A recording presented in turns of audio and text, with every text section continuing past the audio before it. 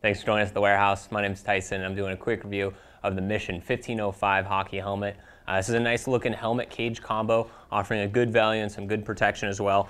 So starting on the helmet, we have a two-piece shell design with your front piece as well as the back portion. You can customize the overall size of the helmet or the length of the helmet.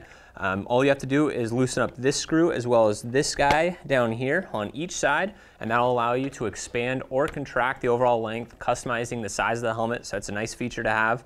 As well, this helmet, they've done a nice job at putting in a fair amount of vents on the front as well on top and the back, so it allows the air to really come across the helmet, keeping it a little bit cooler.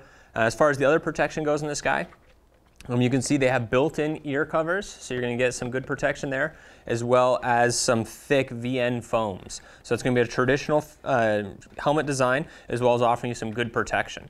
Okay, so taking a look at the cage of this guy, they use a traditional cage. It's a black painted on all sides of it, so it's going to offer some good visibility, as well as having a traditional foam chin cup. It's just been a quick look at the Mission 1505 hockey helmet here at Inline and Ice Warehouse.